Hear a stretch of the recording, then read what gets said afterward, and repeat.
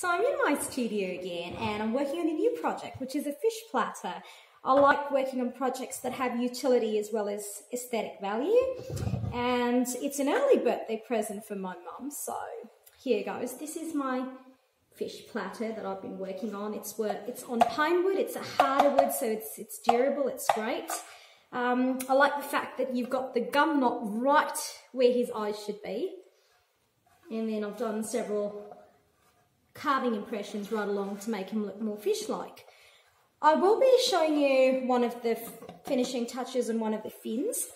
What I've got here and what I've used for this is, besides the hand-carved chisels, I've got the needle bits, the needle diamond bits, which go onto a Dremel, and they're great for these impressions, which I think works just fine. So, I'm not wearing a dust mask for the benefit of the video, simply because it's harder to hear. Got my safety goggles on. On my Dremel, I've got a stone grinder, about 1 millimetre in thickness, just to go in between the fin lining to give it more definition.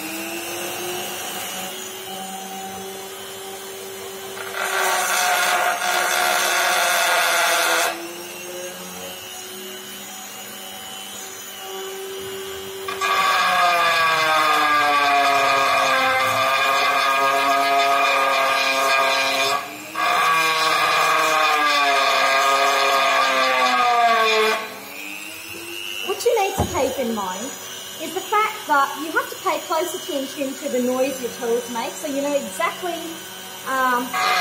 where you're going, and if it's hitting right on the graining, then you know that you can take your bits slightly towards the side, and so that way you're not damaging the wood.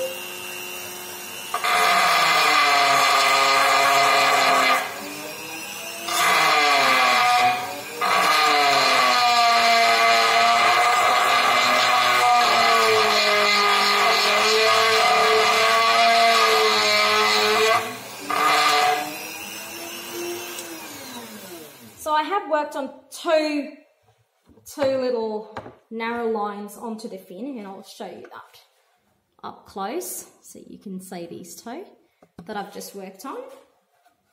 Now, the interesting part about the Dremel and the stone grinder is that you need to keep in mind that with the graining, you can leave the power of the marking. It's got 1, 2, 3, 4, 5, and I think up to 6 speeds.